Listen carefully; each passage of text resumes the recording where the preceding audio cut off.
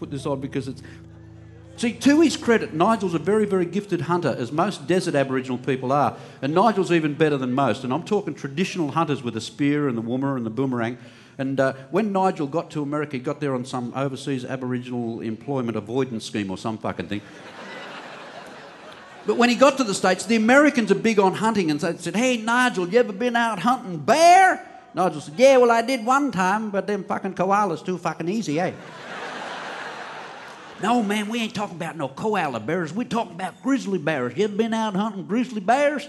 Nigel said, "Nah, never done that." I said, "Well, y'all come with us. We'll show you how it's done." So they took him out into the woods, and typical American overkill, they'd built this huge big log cabin out in the centre of the woods. They all turn up in their four-wheel drives, decked out in their fatigues, carrying AK-47s and fucking Armalite style weapons of mass destruction. Right?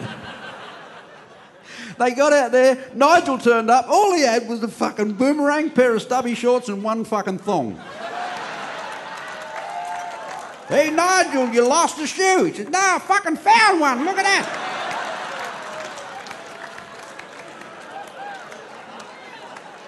"What y'all gonna do with that stick?" He says, "That's not a stick, that's a fucking boomerang. It's only a stick if it doesn't come back, eh? I'm gonna get a grizzly." And with that, he fucked off into the woods, and the Americans are all sitting back like, "Holy shit, he get himself killed out there. He ain't back in an hour. We're going looking for him." And an hour slowly ticked past, no sign of Nigel.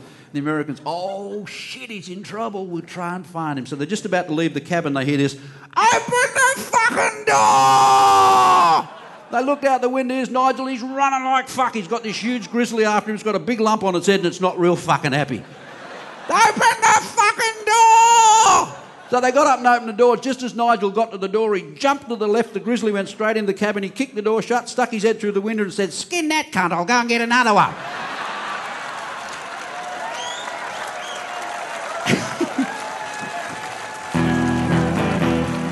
Nigel!